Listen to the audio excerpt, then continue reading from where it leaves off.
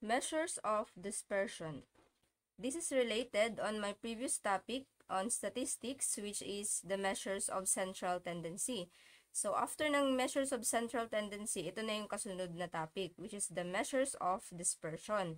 So, we have actually three types of measuring the dispersion of a certain data. Number one, yung range, yung tinatawag nating range. So, the range means the difference between the greatest data value and the least data value. So, from the word na difference, meaning may subtraction na magaganap. Meaning, ima-minus mo yung maliit na data value sa pinakamalaking data value. So, yung malaking number minus the small number. So, ganun yun. Para makuha yung range ng isang data or given data. So, for example, meron tayo ditong example na 1, 2, 5, 7, 8, 9, 19, at saka 22. So, we have 1, 2, 3, 4, 5, 6, 7. We have 7 data or number data. And then, naka-arrange na siya. So, pag ang range kasi, kadalasan, kapag maghahanap ka ng greatest at saka yung least value, ina-arrange mo siya from the smallest to greatest or greatest to smallest. Pero since arrange na itong given sa atin, so no need na for that. Now, kung mapapansin nyo, meron tayo ditong 1 na least value at saka yung greatest value na 22. So, ibig sabihin yan, ima-minus lang natin yung 1 sa 22. So, 22 minus 1. So, ganyan lang yan. So, 22 minus 1 is equals to 21. So, yung given data sa atin ay may range na 21. 22 minus 1, the greatest value minus the least value, which is 1. So, 21. Another example is a combination of negative numbers and positive numbers. So, pag ganitong mga klase ng given problem, kailangan nyo muna talagang i-arrange from the least or from the greatest to the least or least to greatest. So, from here, or sa ating given problem, ang gagawin ko ay from the least value to the greatest value, meaning from the negative numbers to the positive numbers. So, kung mapapansin nyo, meron tayo ditong, ang negative numbers kasi, kapag malaki yung number, mas maliit yun siya. Ganun yun, di ba? Sa negative numbers. So, ibig sabihin, sa lahat ng negative numbers na given, which is ang negative 8, negative 5, negative 12, at saka negative 1, ang pinakamay maliit na value ay ang negative 12. So, negative 12. And then, ang next ay ang negative 8. And then, next, negative 5. And then, next, negative 1. And then, for positive naman, maliit ay 4, and then 7, and then 11. So, ganito yung arrangement for number, or for letter B, example. Basta tandaan, pag sa negative, mas malaki ang number, mas maliit ang value. Kahit 12 pa yung number na nakasulat dito, mas maliit pa rin yan siya, kasi negative siya, kumpara sa negative 8. Mas malaki yung negative 8 kaysa sa negative 12. So, among all of these negative numbers, mas maliit ang negative 12. Now, sa range naman to, di ba, ang range ay ang difference ng greatest value and the least value. So, yung greatest value natin yung positive 11. So, 11 minus negative 12. So, ganyan. So, 11 minus negative 12. Now, ang mangyayari, itong sign na to madidistribute dito. So, magiging, di ba, positive, ay negative times negative will be positive. So, magiging 11 plus 12. So, magiging addition na yan. I-add mo na yung 12 sa 11. So, 11 plus 12 is equals to 23. So, the range for the given data for letter B is 23. 23 yung answer. So, ganun yung pag-solve kapag you're dealing with negative numbers and positive numbers. Another method for measuring dispersion is the standard deviation. So, the standard deviation means the set of numerical data that makes use of the amount by which individual data value deviates from the mean. So, ang standard deviation, nagva-vary yan siya depende sa data. Dito sa standard deviation, we're considering each of the given data. Magbavari na lang yan kung population or sample ang given sa atin.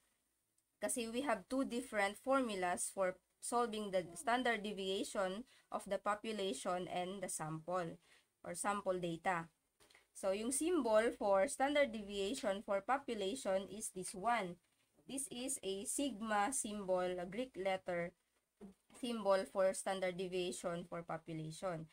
So, standard deviation is equals to the square root of summation of x minus mu raised to 2 over n. So, ang mu dito, if matatandaan nyo sa measures of central tendency, this is the symbol for the mean of the population, which is this one. Kasi nilagay ko na dito, where sigma is the standard deviation for population, and this one, the mu, which is the mean of the population. And then, yung n dito is the number of numerical data. Yung ibig sabihin nito, kung ilan yung given value sa inyo. Example, kung meron kayong 8 data or 8 number, or basta numerical number, kasi masosolve mo lang talaga ang standard deviation if yung given sa inyo na data ay in numbers or numerical data. Na yung x naman dito sa ating formula ay yung numerical data mismo, yung every given number doon sa data na binigay sa inyo. I-consider yun for in solving the standard deviation. Now, for sample naman, we have here letter S as the symbol for sample standard deviation. S lang yung gagamitin natin. S is equals to the square root of summation of x minus x bar raised to 2 all over n minus 1. So, yung x bar naman ay ang sample mean. Na pag sample naman, hindi lang divided by n. N minus 1 ang gagamitin nyo. Kaya, pag mag-solve ka ng standard deviation, make sure to identify whether the given problem is a population or just a sample. Kasi kapag ang given sa inyo ay sample, meaning yung i-divide nyo dito sa taas na sa formula ay n minus 1. No, kapag population naman, n lang. So, magbavari talaga yung answer nyo. Malaking variation talaga yun. Bago ako magbigay ng sample for standard deviation, yung sample problem, i-discuss ko muna yung variance. Kasi connected actually yung standard deviation at saka yung variance. Kaya, para kung bibigay ako ng sample, dire-diretso na lang yung pag-solve natin. So for number 3, we have the variance, the last method on measuring the dispersion. So the variance is the square of the standard deviation of the data. Yung symbol for variance, kasi nga yung meaning niya is square lang ng standard deviation, kaya yung symbol niya ay same lang sa standard deviation, which is the sigma. May square nga lang kasi nga the square of the standard deviation. The formula for the variance of the population ay iba sa the formula of the sample of the variance. Yung population, sigma raised to 2 is equals to summation of x minus mu raised to 2 all over n. Yung sa sample naman, s raised to 2 is equals to summation of x minus x bar raised to 2 all over n minus 1. So, dito lang sila actually nagkakaiba sa formula. Yung n at saka yung n minus 1. Which is, actually, kung mapapansin nyo, the same lang yung formula sa standard deviation. Meron lang talagang square. Kasi diba, supposed to be ang formula for standard deviation ay ganito, may square. Diba, summation, halimbawa for population, itong solve natin. Ganyan, over n. Diba, ang sabi kasi the square of the standard deviation yung meaning ng variance. So, meaning, i-square mo lang to, this one, and then, square mo din this one. So, since may square na dito, and then may square din dito, which is here, so, makancel na, so, mawawala na yung square root. So, maiiwan is, sigma raised to 2 is equals to summation of x minus mu raised to 2 all over n. So, mawawala lang actually yung itong square root na symbol. Kaya ito yung natira. Kaya ito yung formula for variance of the population, and this one naman is for the sample. So, ito na yung sinasabi kong problem na magsosolve tayo using the standard deviation method at saka yung variance. Of course, sinali na lang din natin yung range kasi very short lang naman yung computation for range. So, ang sabi dito sa ating problem ay find the range, standard deviation, and variance of the given sample data. Kung mapapansin nyo, sinabi dito na sample data. Ibig sabihin, sample ang kinoconsider natin na data dito, hindi population. So, yun yung una-una ninyong tatandaan or una-una ninyong iti-check sa isang given problem kapag you're dealing with population ba or a sample. So, ang sa atin dito ay sample. So, yung given data sa atin or sample data ay 2, 5, 8, 10, at saka 15. We have 1, 2, 3, 4, 5 data. 5 numerical data. Of course, sa range, yung solve natin for range, 'di ba, ay the greatest value minus the least value. So, no need na to arrange kasi naka-arrange na yung ating numbers at saka positive lang naman silang lahat. Now, yung pinakamalaking number obviously ay ang 15. And then minus the least number or the least value, which is the 2, number 2. So, yung range ay 15 minus 2, which is 8, which is equals to 13. So, meaning the range of the sample data ay 13. So, ganoon lang yung range. So, sa standard deviation, mas maganda kapag naka-table yung data mo. From lowest to greatest value or the greatest value to lowest value. So, actually, yung tawag sa mga data dito ay yung X. Diba? Ganun yung nakalagay doon sa ating definition. Yung X is the numerical data, which is the 2, 5, 8, 10, at saka 15. So, bakit ganito yung mga table? Bakit may X minus X bar? Actually, sinulat natin na ganito para madali na natin ma-determine yung square root ng value mismo nito. Para madali na natin isolve yung standard deviation. Kasi yung mga symbol dito, ito yung mga kasali sa formula ng standard deviation for a given sample data. So, first things first, kapag sa standard deviation, kapag magsosolve for standard deviation, ang una-una mo talagang ito-solve ay ang X bar o yung mean. For a sample data, ang symbol for mean ay X bar. Ang ibig sabihin lang nito, to find the mean, ay add all the given data and then divided by how many data are there. Example, di ba meron tayong 2, 5, 8, 10, tsaka 15. So, i-add mo lang lahat yan. Tapos, i-divide mo lang kung ilang number meron, kung ilan silang lahat. So, meron tayong 1, 2, 3, 4, 5. So, i-add mo silang lahat and then divided by 5. So, meaning, X bar is equals to 2 plus 5 plus 8 plus 10 plus 15 all over or divided by 5, which is equals to 8. So, if you calculate this one, this given equation, 8 ang lalabas. So, meaning, ang ating X bar o yung mean natin ay 8. Now, anong mangyayari? Anong mangyayari sa 8? So, gagamitin natin yan dito. So, di ba yung X daw minus the X bar. So, ito yung X. Ito naman yung X bar, which is 8. Ibig sabihin yan, 2 minus 8. Ganun lang yun. 2 minus 8 is equals to negative 6. Now, next naman, 5 minus 8, which is equals to negative 3. Another, 8 minus 8, which is equals to 0. The next, 10 minus 8 is equals to 2. 15 minus 8 is equals to 7. Yung next na gagawin natin ay itong value na nakuha natin dito ay kukunin lang natin yung square nila. I-square lang natin. So, ibig sabihin, itong kukonsider natin, ito lang mga negative 6, negative 3, 0, 2, 7. Kasi, X minus X bar raised to 2. Kung ano yung sagot dito sa second column, kukunin lang natin yung square nila, tapos yun na yung value ng third column. For our first data, lumabas na yung X minus X bar natin ay negative 6. And then, kunin mo natin yung square niya, i-raise to 2 natin. Negative 6 raised to 2 is positive 36. Next ay negative 3 raised to 2, which is equals to positive 9. Another naman ay 0. Now, 0 raised to 2 is still 0.